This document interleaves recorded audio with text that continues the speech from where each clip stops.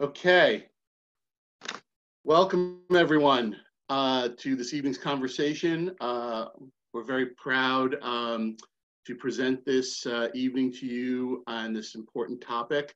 My name is Dan. I'm the Director of Development and Programming with the Bedford Playhouse. I'm going to introduce you to our moderator and panelists in a second. First, a couple of very quick housekeeping things. For those of you who are not familiar yet with Zoom in this self-quarantining world, there is a Q&A option. If you are on your computer, it's at the bottom of your screen. There's a Q&A button for you to ask questions at any point. Please feel free to type in your questions and they will get answered at the end when we do the Q&A session. If you're on your iPad, I believe that's actually on the top of your screen. But you should be able to find it. There's also a poll feature. Ellen will talk about that in a minute. That has some poll questions, but we'll let her introduce that. If you enjoy this evening and find it interesting and worthwhile, we're very proud again as the Bedford Playhouse to be able to present these types of programs to you while we're all operating virtually. So on behalf of the Playhouse and on Bedford 2020, all of your support is much appreciated. If you're so inclined, please consider visiting our websites, our respective websites, and perhaps making a contribution to help us keep going while our doors are shut and we're all sitting in front of computers and trying to do as much as we can remotely. So that being said, without any further ado, I want to introduce Ellen Calvis, who is going to start our program off. Ellen, it's all yours. Hello. Thank you everybody for joining us. My lighting's not so good. I am happy to continue our film series with the Bedford Playhouse with a discussion about a film, Just Eat It, which maybe some of you watched, but if you didn't, that's okay. And we have some fabulous panelists from our community here tonight who really do a lot of good with food waste. So first, let me introduce myself. I'm Ellen Calvis. I'm the program director at Bedford 2020. At Bedford 2020, the mission is to lead a community-wide effort to reduce greenhouse gas emissions and protect our natural resources. We're currently promoting a new food scrap recycling pilot program, and more about that later. But part of that effort is also to bring awareness around the problem of food waste. Composting is just one solution. And as you probably saw on the film, there's a lot of other places where food waste is a problem and it needs to be addressed. So if you didn't see the film, it's about a couple who ate only food that otherwise would have been wasted for 6 months. And what they found was there actually was a lot of food to eat because a lot of food goes to waste that's perfectly good and edible, which is very frustrating. I want to share my screen with you. Oops, let's see. How does that work? Okay, I'm having...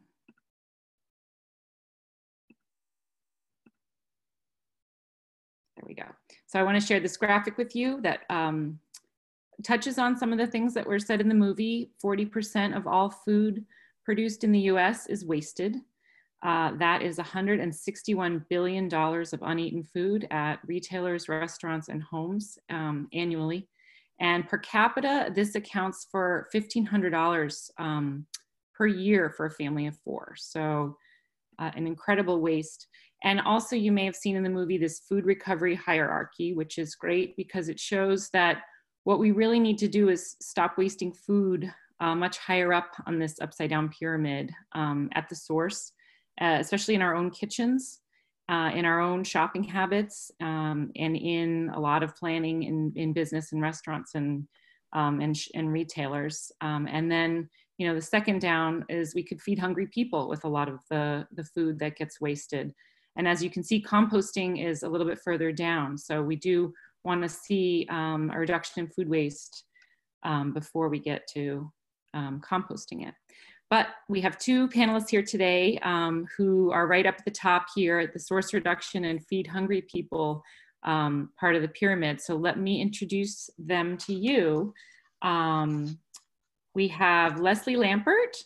who's a food waste reduction guru and creator of the Scrappy Chef series, and the proprietor of the Ladle of Love. And Martha Elder, who's a food rescue advocate and executive director at Second Chance Foods, a nonprofit organization dedicated to rescuing unsold, unserved, and aesthetically imperfect food and distributing it in the community to reduce food waste and to reduce food insecurity. So Martha and Leslie are going to come on to our screen. Hi, Martha. Thank you for being here. We're going to start by just hearing from each of them first, telling us a little more about what they do. So Martha, why don't you go ahead and start? Tell us about Second Chance Foods. Sure. Thanks, Ellen. I'm so glad to be here tonight. And yeah, so Second Chance Foods is a comprehensive food rescue organization. We've been around for 4 years. We're based up in Putnam County. We started by rescuing food from grocers and farms and directly distributing that food to food pantries and soup kitchens. And very quickly came to realize that there was a real need for processing food. And so we started a kitchen program where we're actually cooking some of the food that we recover into meals. And at this point, we're producing just many, many hundreds of meals every week, as well as doing the direct distribution work still. Amazing. And serving people in Putnam County and the surrounding areas? Yep, so we serve a lot of the food pantries from Southern Dutchess all throughout Putnam County and into Northern Westchester as well. Yeah, last year we recovered 149,000 pounds of food. It was a huge increase over 2018, and I'm sure 2020 will be even more than that. Great, thanks. And hi, Leslie, nice to see you. Hi, Ellen. Hi, Martha. Hey, Leslie. So tell us a little about what you do. I will waste no time in telling you that I am the proprietor of Ladle of Love, which has been in Westchester for the last 17 years. And from day one, we were committed to making sure that we sourced food responsibly. So that means not only where we source it, but how much we source and how we buy. And at no time has there been really any waste, because when I had Cafe of Love, what many of you don't know is that no waste is called specials. So whenever there's extra food or food in inventory that hasn't been utilized one-off, those kinds of foods are transformed into specials. At Ladle of Love, for many, many years, being in the soup business and the prepared food business, there is zero waste for us. And I want to start by saying that there are 3 ways that we can stop wasting food. And one is to love ugly food. So even though what we call center of the plate in the restaurant business, where you want the perfect tomato and you want the perfect look on a peach, the reality is many of those foods and fruits and vegetables become more profoundly sweeter and riper. And when they get ugly, they get better for soups and stews and sauces and whatnot. I want to talk also about how we buy food, how we store food, because storing food is the most important thing. And 2 years ago, I started a series called The Scrappy Chef. And I think many of the people who are listening today, watching today, actually, I've done many demonstrations over the last couple of years. And I joke that for many years, Sundays in my family would be Scrappy Sunday. I'd go to both my daughters and my son, they're working moms, and I would go to their apartments on Sundays, and we would just pull everything out of the refrigerator and make the most delicious, healthful meals. And I don't call them recipes, I call them transformations. Martha, I know you understand that, because they're not exact recipes. They're understanding what foods can go with what other foods, taking that never-ending white rice from the Chinese takeout and transforming that with other, slimy carrots that you wash off and ugly, bruised, rusty greens that are perfectly yummy and delicious when you marry them together, and learning how to use those foods in what, you know, a recipe or a transformation is really 3/4 of the battle here. So I'm hoping that tonight, you know, Martha and I can really show you guys and tell you guys how to look at your refrigerator rejects differently. Look at your pantry, what I call pantry pariahs, or, you know, way in the back there differently. You know, a little bit of this and a little bit of that that's left over. When you combine them, it makes a beautiful marriage. So, and storing food is a big part of how not to waste food. Storing it, buying properly, and getting to the place. Composting's great, but let's get ahead of composting, and let's not have so much to compost. Thanks. Martha, do you have anything to add to the tips to stop wasting food? So like Leslie said, I don't use recipes a lot. I think if people can learn techniques at home, that's a really good thing. Learn how to make a really good soup stock, and it's so easy then to make a really good soup with whatever's in your fridge. Roasting is a key trick for making things taste really good. You roast it, you know, it gets a little caramelized, develops the sugars, and it's really delicious. You know, I like the idea of, you don't look in your fridge for what do I feel like eating. You look in your fridge for what really needs to be eaten right now, because otherwise it's going to go to waste. Just kind of a mind shift there. And I really invite you, when the food is already in your house, don't even look at the date on it, because the dates that they put on products are so often really meaningless. Use your senses, look at it. Does it look okay? Smell it. Does it smell okay? Taste it. Does it taste okay? Go ahead and eat it. And to that point, to build on what Martha was saying, please understand that those expiration dates, many of them are not designed, they're not controlled by the agriculture industry. They're controlled by the people, the manufacturers.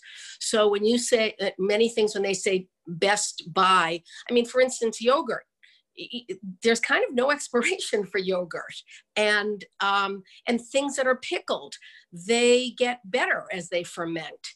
And also, don't throw out your pickle juice, guys. Use your pickle juice and make the best vinaigrette ever. Or take your cucumbers that are looking a little funky, slice them up and put them in the bottled pickle juice, and voila, you're making your own pickles, and you already have a hostage pickling liquid. So to Martha's point, you look in your fridge and you say, what do I have to work with? And then you start thinking about how to put those things together. And that's what we're, you know, hopefully tonight going to help you guys do if you have questions. Great. Great. So we do have some questions, so I'll read some of them to get our conversation going. Joe is saying he's interested in rescuing food from supermarkets for distribution to those in need. Is that something that is happening with Second Chance Foods or with any of the other food rescue organizations in this area, Martha? Okay. Yep, it's happening a lot already. You know, there's different degrees of how much, you know, different stores do work with food rescue organizations. But, you know, Second Chance Foods is recovering kind of up in the northern part. There's also County Harvest, which covers southern Westchester County, and the food bank Feeding Westchester also does recovery work at grocery stores. And, you know, it still doesn't hurt to, if you have a store that you shop at regularly, to talk to a store manager and to ask, are you working with a food rescue? I really don't want to see food going to waste when our neighbors are hungry. And if we were like this couple in the film and we went to our local grocery stores, would we see these like giant dumpsters full of, you know, hummus that's perfectly good to eat? Well, sometimes, yes, unfortunately, yeah, sometimes you would. Mm-hmm. And if someone were to ask a grocery store manager, are you working with like a food rescue organization, and they say no, what can we do, you know, to sort of make that happen? We do have a letter on the Second Chance Foods website that can be shared with stores. Sometimes stores will say, well, there's liability involved, and that letter explains how they are protected by federal and state legislation. There's something called the Good Samaritan Law. Yeah, exactly. Yeah. So there's a lot of misconceptions out there about, I could get sued. And actually, the law's been around since 1996 and has never had to be used because nobody's ever been sued. Another question, Martha, what do you think are the reasons for the increase in food recovery over the past couple of years? First of all, I just think there's so much more awareness of the issue of food waste. It's such a huge environmental issue, and it's such a huge humanitarian issue. Really no issue that I can think of where they're more inextricably linked. And, thankfully people are becoming more concerned about the environment, and food waste is a huge environmental issue.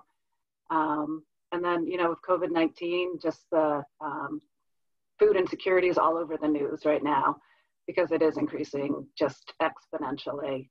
And it's people who have never been to food pantries before. So, both of those issues are really at the forefront right now, humanitarian and environmental. Is it more challenging because of the pandemic to do food rescue now, recovery now, or is it still there's a lot available? Yeah, there is still a lot of food to rescue, especially because, Second Chance Foods was really found out of a desire to improve the quality of food available at food pantries. Over 90% of what we rescue is in the form of fresh produce. And the pandemic hit and everybody wanted to buy food that was in a can or a box or frozen. And so there was a lot of fresh produce that was being donated. It's coming back to a bit more normal at this point, but, it was actually even more initially. Great. Another question for Leslie. Can you wash off slimy vegetables other than carrots? And how do we know which can be rescued? Peppers, cucumbers. So as long as things are being stored in the refrigerator, they're largely safe, and just wash them off. I mean, don't be offended by the color or by the sliminess. Of course, even just wash it off, cut off the bruised areas that are obviously black, and but certain things that are mushy, like tomatoes, the mushier, the more sugar, and they're fabulous for soups and stews and sauces, and even lettuces. Just cut off the parts that are really soft and gooey. But when it comes to just a little bit slick, just rinse it off and then dry it well. And that's the other thing. Store them better. So if you store your produce better, it will last longer. And if it lasts longer, then you'll get more meals out of it also. And the other thing is, don't be afraid to blend things. So I have, back in the day, my mom, may she rest in peace, she wasn't the best cook in the world. And if she was following a recipe and she didn't have something, she'd, throw out the whole recipe. But if you don't have this, use that. And use what you like. And just, again, ugly food is not bad food. Ugly food just means that it's largely overripe. Okay. Tracy is asking, is there a place we can find inspiration or guidance as neither of you are fans of recipes? Well, a recipe is a foundation. It's an architectural blueprint. So I am a fan of a recipe as a starting point, but I want everybody to understand that there's not a recipe police out there. So if you are following a recipe and it calls for zucchini, but you don't have zucchini, but you have, red peppers or yellow squash or anything else that is in your kale or whatever it is that's in there, just use it. And then you'll develop your own recipe. But that's what Martha and I mean by transformation, is that use what you have, and it's not going to be the same flavor profile, but so what? It'll be a different yummy flavor profile. And you might even find you like that one better and it becomes yours. So start with a recipe and I'm sure Martha and I are both happy to help with that. Start with a recipe, but don't get married to a recipe. Are there any, well, I guess next Monday night, Leslie is going to be back doing a little more of some pantry dives. So maybe Tracy can bring some of the items from her fridge and Yes. bring the question to you. Do these things go together, or how do you know what definitely doesn't go together? Yeah. So. You know, surprisingly, many things that you might not think match up together do. And again, you know, cooking is about the layering of flavors and textures. And to that point, you know, recipes are just a starting point. And so, for instance, one of the things, and I know Martha's going to agree with this because I see what she does, and I think you do an amazing job, Martha. If you have a little bit of quinoa and a little bit of rice and a little bit of barley and a little bit of farro, just put them all together. And then you have this multi-grain dish, whether you'd want to do a risotto dish or a paella dish or whatever. You know, don't be afraid to mix and match textures and flavors. Even if all their cooking times are different, you can Yes. get them all to cook together. Okay. Yes, I mean, so you'll either cook it a little longer, and I promise you that the end result, you know, it's a symphony. They're all different instruments, and then, you know, you're the conductor, you put all of them together, and at the end there's a mellifluous sound. Awesome. Pink is asking, Martha, if a store doesn't rescue their food, how do we connect you with the store? So, I mean, it would probably be up to the store to contact us to express their interest in working with us. And they can do that through our website. Our phone number's on there, our email's on there, contact submission, all of it's there on our website, secondchancefoods.org. Okay. And we're going to have a newsletter that goes out tomorrow or the next day with all of any resources that have been mentioned. So the website will be on that follow-up email, so people can know, check it out, see that letter, and know how to contact you. And maybe Ellen, what we should do here, this is just, you know, off the cuff, is maybe we should start, you know, with everybody who's listening and then beyond, if people go to certain grocery stores and they see that there's a food waste problem in the bin in the back, maybe we start a chain of where these are taking place, and then we can start as a community talking to those places. Yeah, good idea. Great idea. Camille is saying, why don't they offer more food in smaller packages? This might be for Leslie with the sourcing responsibly, to minimize the risk of going bad before being used up. For example, it's hard to find a quart of organic milk. It is? Okay. I think that, you know, there's two ways of thinking. Back in the day, everything was in smaller containers, and because then it made you buy more frequently. Then Costco came along, and then everybody was buying in, you know, massive amounts. I think there are a lot of things that come in smaller packages, but you just have to ask your grocer where you shop, or even the manufacturers and the distributors. But I think that if you buy, you know, I'm not suggesting you go shopping every day, because that's a wasteful waste of your time and gas and energy also. But try and buy in the amounts that you'll need, say, for the week. And then when you're done and you have the surplus, then you have to be contemplative about how to utilize it. Because in addition to the pyramid that you put up, Ellen, 40% of what everyone buys in their own refrigerator goes to waste. Whether you're affluent or you're limited, 40% of what everybody buys gets trashed. So, Camille, to your point, you know, try and buy as much as you can. I don't know the answer about the milk situation, but try and buy tighter than usual. And you're right, grocery stores are usually very responsive if you tell them that you would like them to carry something. They usually try to get it for you. Right. Olivia is saying, is there a law in New York requiring supermarkets to donate edible food that would ordinarily be thrown out? Martha, do you have an answer? So there's a law, I think it's come into effect already, but they have to be wasting like some huge amount in order to fall under that law. Like, I don't know, 2,000 pounds, 10,000 pounds a week, or, some really humongous number. So not currently. But I do feel like that's coming down the pike, that, it's what people want. Mm-hmm.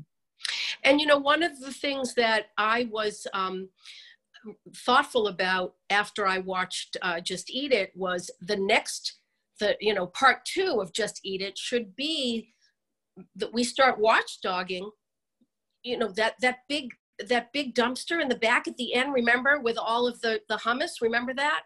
Yeah. Somebody needs to report that. So, when that happens, it isn't just a windfall. It's also something that needs to be managed, and so their conversations have to start happening with that. So that to me, the follow-up is what happens.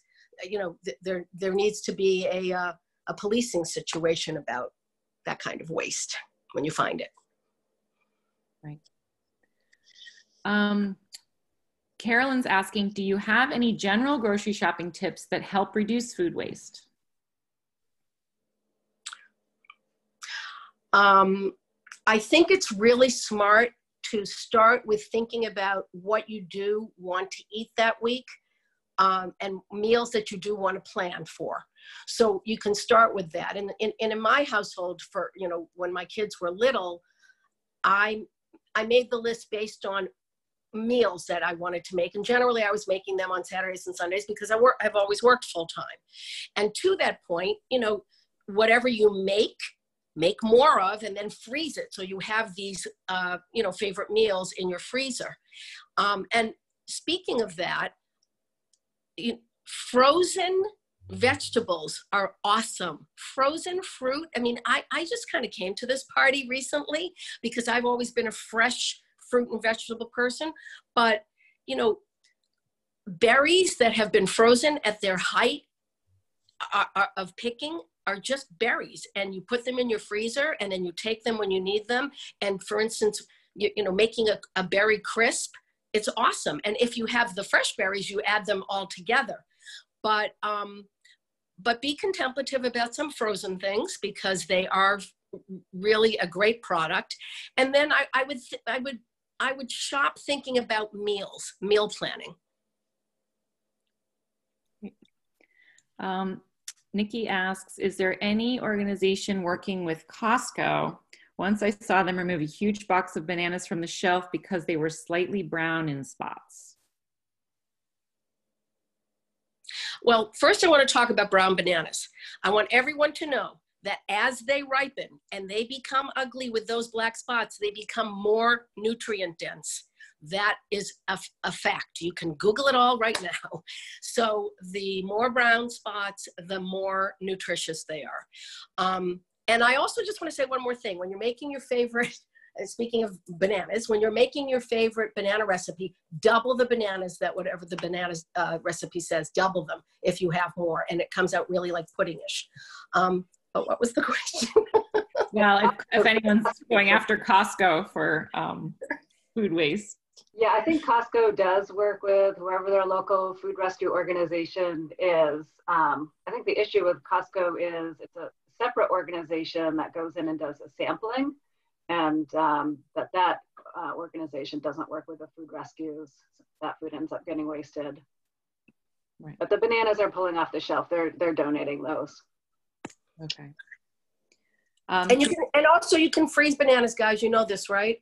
Take them out of their skins and freeze them. And then what we do in my world, among the many things, is just throw them in the Vitamix, and it makes like just a banana ice cream with it's just bananas frozen.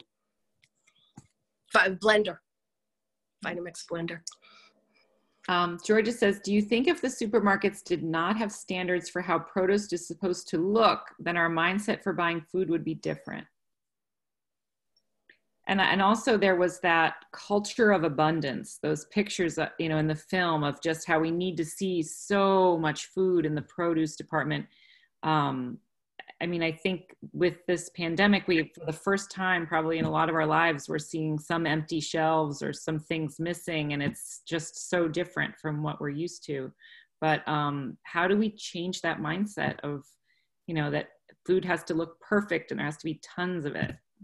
Yeah, that's exactly it, Ellen. We need just such a cultural mind shift about that every store I could walk in on any day will have everything that I want in abundant quantities, because that's just not reality. You know, strawberries are not supposed to be available in New York in January, you know. They only are because of our cultural expectations around, you know, having everything available all the time, anywhere we want it. And we really we need a shift around that. And the shift, you know, we eat with our eyes. And of course, we all know that when we're eating as a family and we're creating, you know, special meals, or whether we're going out to restaurants, our expectation is that we're going to see food presented beautifully. That's totally doable, even with fruits, vegetables, and other produce that doesn't start out pretty. So I think to your point, Martha, there has to be a cultural shift in the education of how we look at you know, we're such a country of abundance and availability, and we're having a big lesson in how to still eat well without that situation taking place.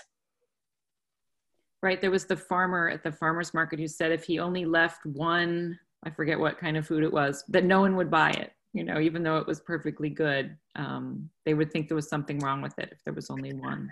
But, you know, it's so funny because I have done this series where I will first do the reverse. I'll show the final result of the recipe, which is beautiful, yummy, and, you know, taste it, and it looks great. And then I show all the ugly produce that was used to make it. And it's shocking to people. So, you know, it's kind of, again, it is about education. It's about knowledge. It's about shifting the perspective and the perception of what our food should look like. And remember, you know, a lot of these foods, they all start out like that. It's just that as they ripen, you know, like flowers in a bed. I mean, the tulips aren't going to be upright the whole time, but they have beauty at every sort of stage of their life. So it is a rethinking. And I think that that's why we're here now and why we're talking about this. It's a re-education. Yeah. Andy is asking, adding the aged cucumber to the pickle jar is a great idea. Is there a place to find other examples of ways to use older food? Next Monday night. on 7:30 on Zoom. On Zoom. Great. You know, they're all, and even, you know, here's another little trick. You have a little, you know, you guys probably buy bottled salad dressings. I usually make mine because it's really easy, but blend them. If you have a little bit of this one and a little bit of that one and this kind of vinaigrette and that, you know, blend them all. And then you're not going to believe, and then shake it up in a mason jar. You're not going to believe how delicious it is. And then you have a whole new salad dressing instead of, you know, a tablespoon at the bottom, which drives me crazy. Don't throw out that tablespoon. There are lots of other tricks like that. And I mean, same thing like with sauerkraut is another example. I always use the sauerkraut juice for flavoring other things. It has an acidic quality. It has that pickling quality. A lot of times I'll make coleslaw, and if I have sauerkraut left over, I use the sauerkraut juice as part of that sort of mayonnaise-y base that you make coleslaw out of. Great. Alexa says in Ireland, there's a food app called Food Cloud, which matches places that have excess food like supermarkets and hotels with food banks. Is there anything like that here in this area, Martha? Yeah, so we don't use an app, but there are some food rescue organizations that do. Food Rescue US covers Fairfield County, Connecticut. They have an app. Feed HV covers some parts of the Hudson Valley, and they have an app. Yeah, so it is a technology that's used locally. Great. Lauren is asking, how can someone sign up to help with food rescue at supermarkets? Well, you could come to our website, again, secondchancefoods.org, and send us a message that you'd like to volunteer. Not easy. Karen is saying, Leslie, do you have a favorite trick for utilizing older food in one's fridge, like your cucumber pickle one or any other? Oh, this is kind of what Andy asked before. Next Monday night, Karen, you'll get lots more of that. Those great ideas. Alexa has shared the Food Cloud website on the Q&A here.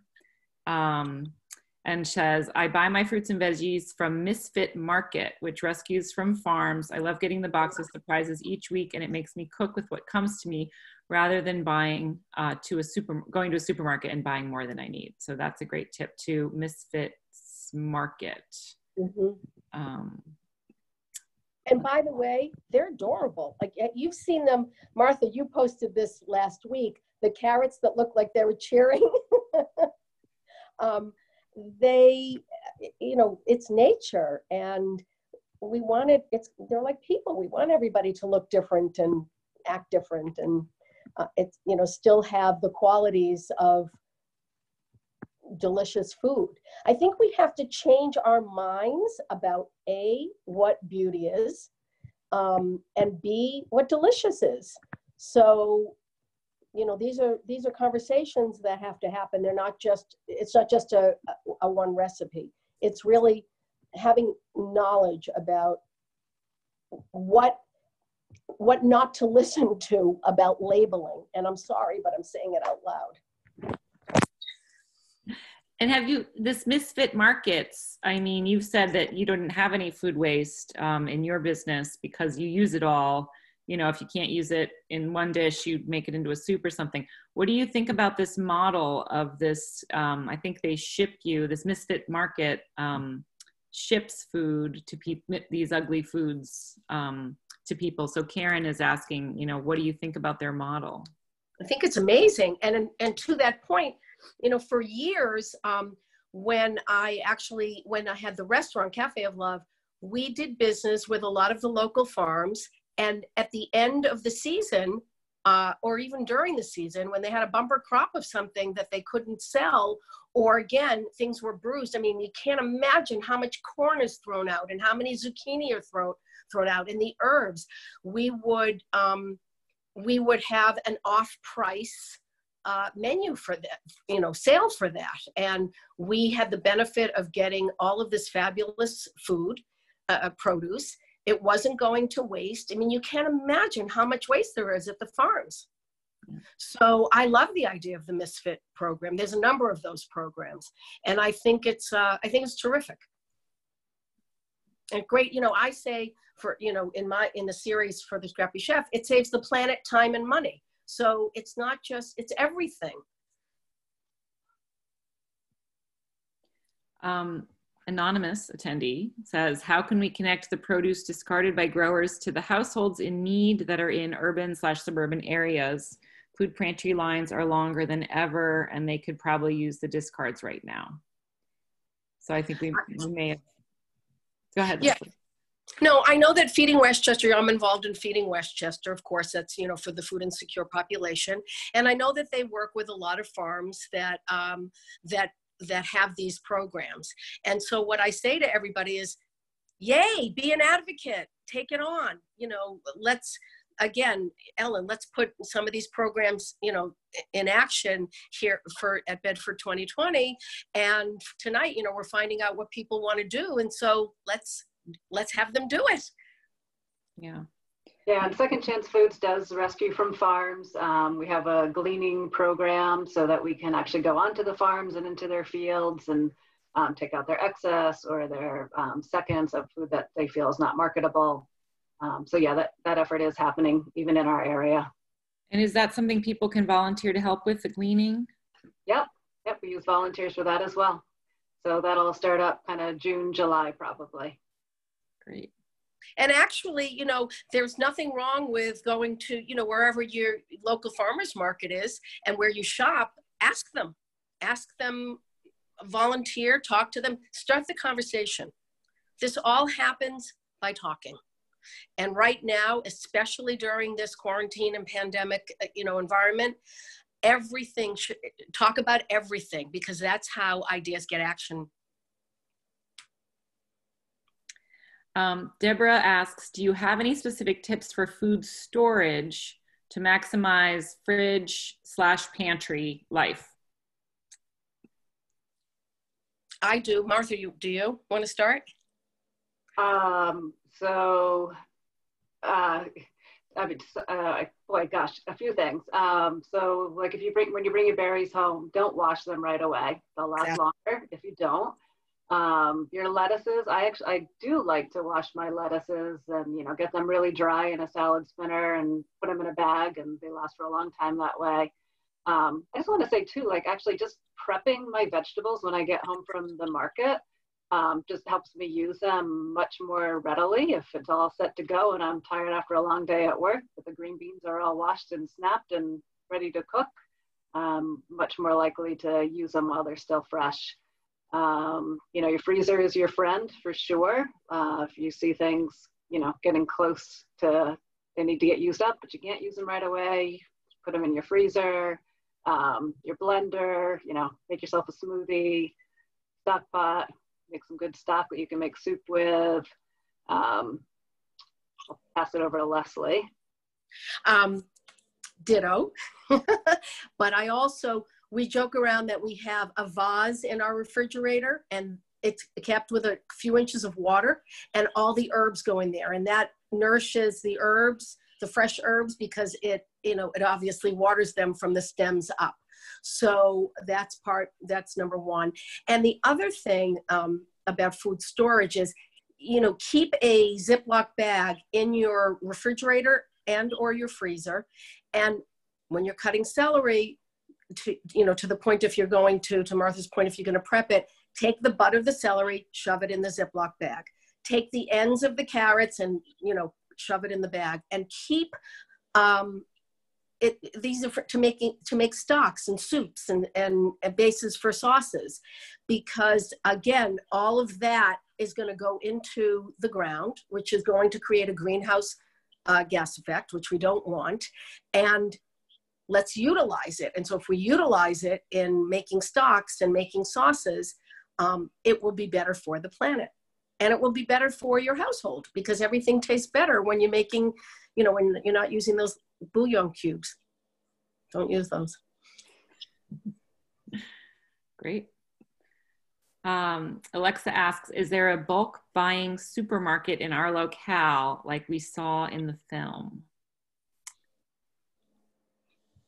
I know like Whole Foods has their bulk bins. I don't know of a market that's 100% bulk buying in our area. Right, I don't either.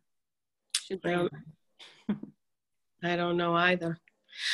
But again, I really, really want to stress having conversations with the farmers when you go to the farmers market. Really start conversations, talk about not just what you're going to buy that day, talk about what they need to sell, talk about what you want to buy, you know, start a real conversation with them that starts before your purchase on that day at the farmers market. See how you can help them. That's good. Pink is asking, Leslie, can you talk about how to substitute one thing for the other? Absolutely, but you need to give me a context. Let's see. Pink, do you want to, let's see. I don't know how she could, I don't know how this Q&A thing works, so she could put it in, but we'll come back to it. Maybe she'll type it in.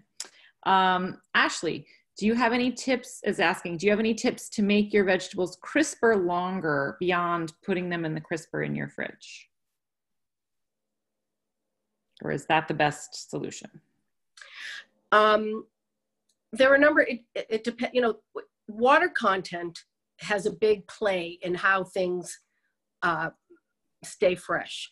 So for instance, mushrooms, you know, you don't want to put water in mushrooms because they're sponges and they'll absorb it. You don't want to touch them until you're ready to use them. A lot of times what I do is I use paper towels and wrap my produce in paper towels without wetting them. And that helps absorb moisture as it stays in the crisper. And that seems to help it last longer. Great. Thomas asked Leslie, I noticed that sometimes greens don't endure well even after storing them well. What is the best way to store greens, such as spinach, different varieties of lettuce for maximum life, and how can one use wilted leaves in a recipe or into a puree of some sort? So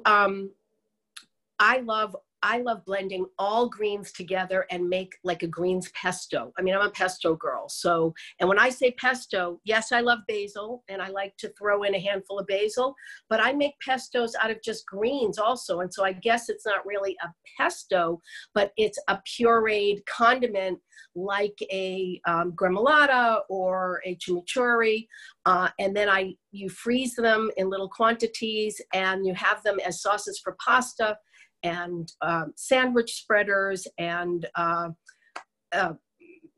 mixing into stews.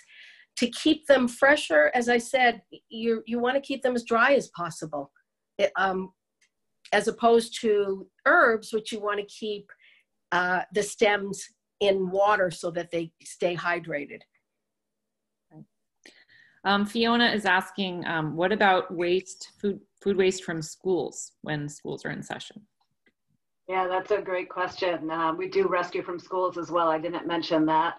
And then when the schools so suddenly closed for the pandemic, 2 of our local districts did donate to Second Chance Foods many, many thousands of pounds of milk and yogurts and produce. You know, not all the school districts are doing it yet. You know, again, some of them think there's some kind of liability involved.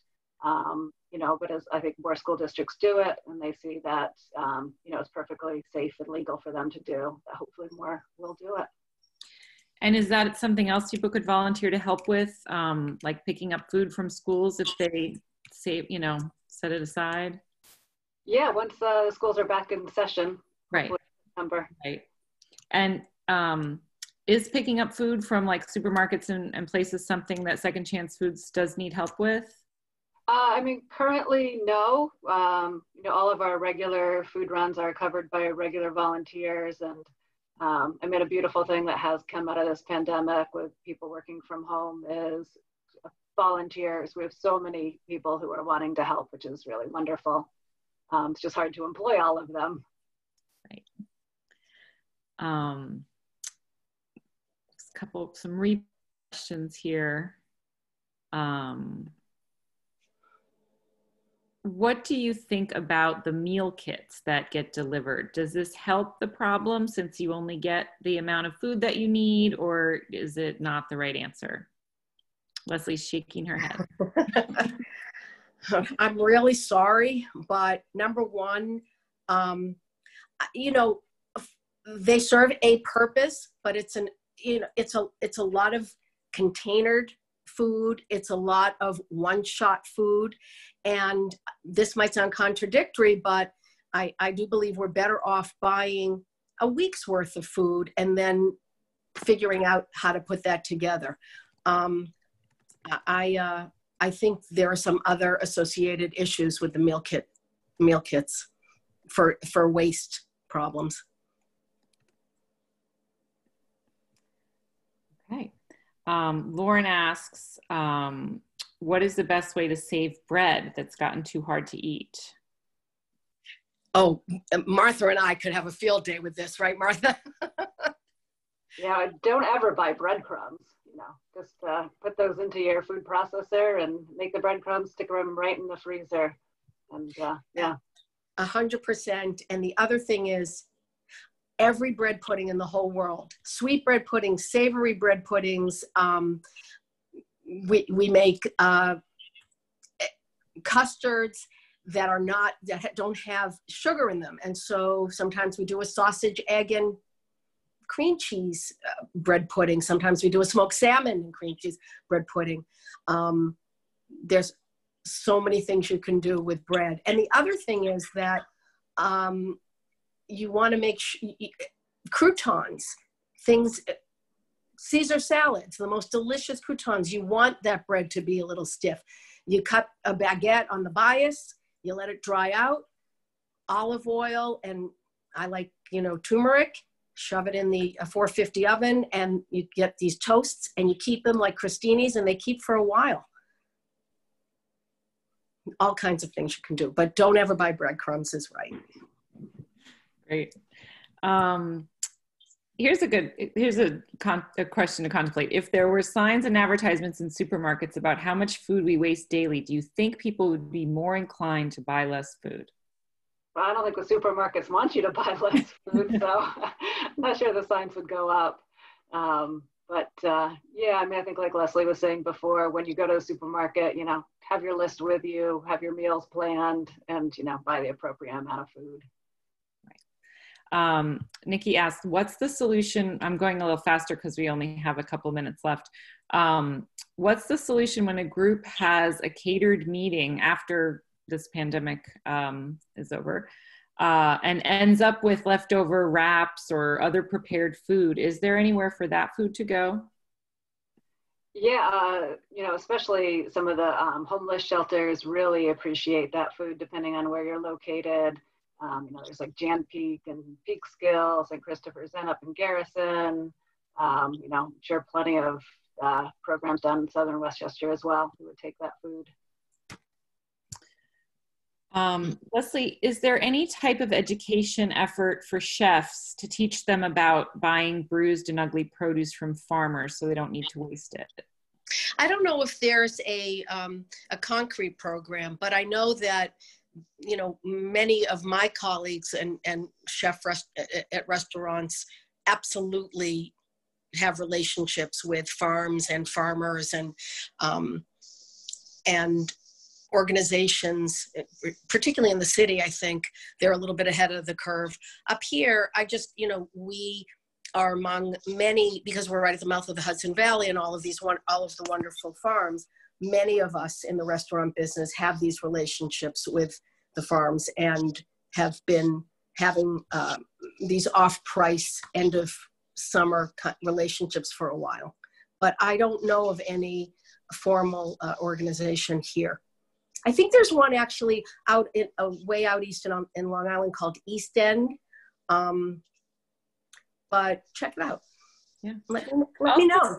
In terms of restaurants sourcing food, I mean, I would assume that the closer you were to having exactly the right amount, the more money you would save. Is there anyone that teaches, businesses how to do that? Oh, of course. I mean, inventory is the entire game of, buying food, and inventory is the entire business game of the restaurant business, no matter what food aspect you're in, restaurants, takeout, catering, whatever. So understanding how to buy, and this is why, I feel uniquely suited to talk to the home cook about it, because it's all about inventory. That's really what we're talking about, what you inventory in your pantry, what you inventory in your refrigerator. And that is how successful restaurants model.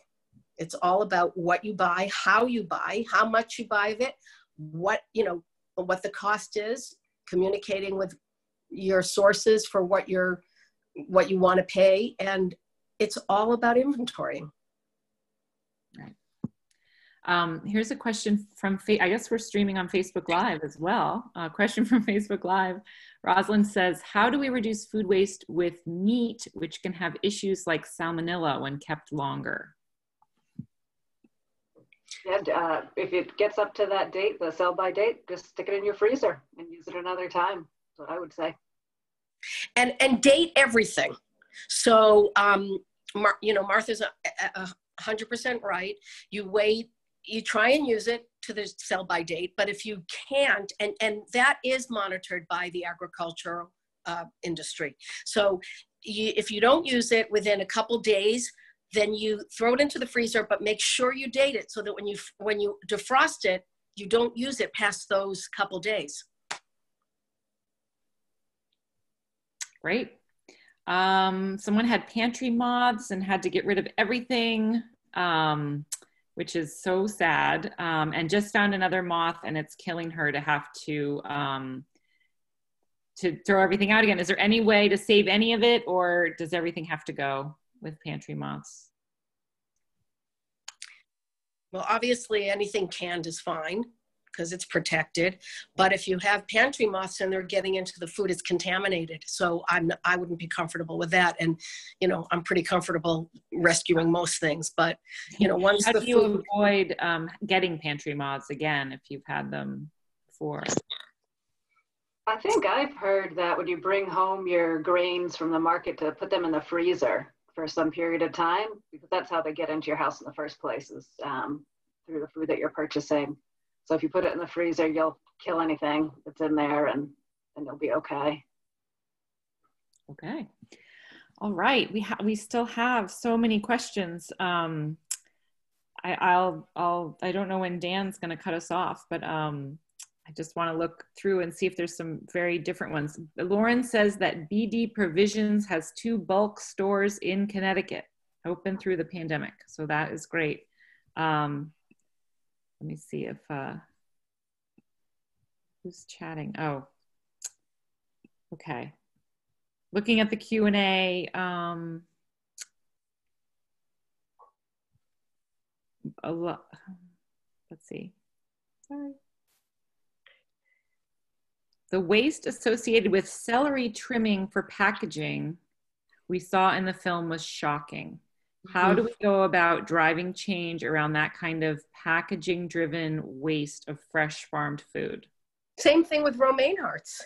Same thing, and again, we're talking about producing food that looks good. But the waste is it's criminal. And there's so many, it's all about packaging it and presenting it so that the consumer feels they're getting something pretty. But in fact, I'm much happier getting the whole celery. First of all, everybody, here's a tip. When you get your celery, I've been doing, we've been making a lot of food for frontliners at the hospitals. And one of my favorite salads is I take an entire bunch of celery. Don't trim it. I love the celery leaves. They taste delicious. Just chop it all up really fine. And it's crunchy. And then, cucumbers and everything crunchy, red peppers, no lettuce. I mean, I love lettuce too, but this is a crunchy salad. But don't, the things that we've been taught to discard, like the feathery leaves of the fennel and the little celery leaves, they're precious. They're fabulous. And when you start incorporating them into your recipes and your salads, you're going to say, why didn't I know this? Why didn't I do this? I don't know the answer to how to, I think this is, again, a conversation that we're opening up, and we've been talking about for a couple of years now, more than a couple of years, of how to shift the mentality of the consumer, which then will shift the mentality of the distributor. And I would say, so if at your store you have the option of buying the whole head of romaine or the whole bunch of celery instead of just the hearts, then do that. Send the message that you want the whole product. Great. All right, there's a couple tips here. Use cloth towels instead of paper towels when you wrap your greens. To answer the milk question, yes. You can freeze your milk when you can't drink all of it. And for mushroom storage, keep mushrooms in a paper bag in the fridge so they don't get slimy. They only dry out, and you can reconstitute them in soup even after months. So some nice tips from our audience. So I think we got the bulk of the questions answered. Thank you so much. That was really interesting. We covered a lot of things, and we're looking forward to next week. I have a couple of slides to show. Let's see. There it is. And don't forget the poll, Ellen. There's also the poll. Yeah, we don't have to do the poll. Okay. But I do want to show you, whoops, those were the poll. We do have a curbside compost coming to the town of Bedford. Sign up started today, and the first 75 people who want to get curbside pickup of their food scraps will get it, and are one of the first 75. You can do this for 1 year for $15 or less. So it'll be subsidized by a grant if you get in the program the first year. So that is curbside pickup. Leslie is back next Monday, the Scrappy Chef, via Zoom, and will give us more tips and tricks to avoid going to the dreaded grocery store, which I just hate doing these days. And I think everyone else does too. And use up what we have in our refrigerator. I also have another film coming with the Bedford Playhouse in June, The Story of Plastic. And we're working on getting some really great experts to come and talk about the solutions. And this is a really interesting film. I just watched it. And so we will offer a link where you can see it for free, and then join us for on June 8th. This Wednesday, we have a very cool lunch and learn session at noon. It's the En-ROADS Climate Simulation Simulator that helps us understand kind of what needs to happen to keep the global average temperature below where it needs to be, so that climate change isn't happening at the rate that it's happening. And on Thursday, we have our dig-ins, which are every Thursday from 5 to 5:30. They're short, fun, interactive, and they focus on healthy yards and sustainable food. And we're talking about how to get rid of the invasive species in your yard, how to identify them, get rid of them, and what to replace them with. So thank you for joining us, and thank you to the Bedford Playhouse and the Whedon Foundation for being our partners in the environmental film series. Please, during this time, consider supporting Bedford Playhouse for all that they're doing for our community, and of course Bedford 2020 as well. So Dan, do you have anything else to say? No, just one other thing is, if anybody's interested, if you go to our homepage, bedfordplayhouse.org, we have a lot of virtual programming, and you can check out, there's all kinds of different stuff. There's some streaming films. We have some interactive Q&As. There's next month's Story of Plastic, which will be up very soon. So something to keep everybody busy while we're getting through these times together. Great. Thank you, Leslie and Martha. That was fantastic. We really appreciate you spending time with us. Thank you. It's been great to be here. Okay. Good night, Love everybody. you guys. Good night. Take care. Stay safe and nourished, everybody. You too. Amen to that. Okay. Good night. Night.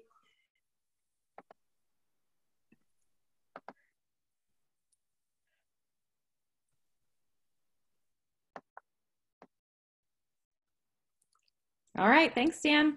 Bye. Bye. Bye, guys. I wanted to read the, okay.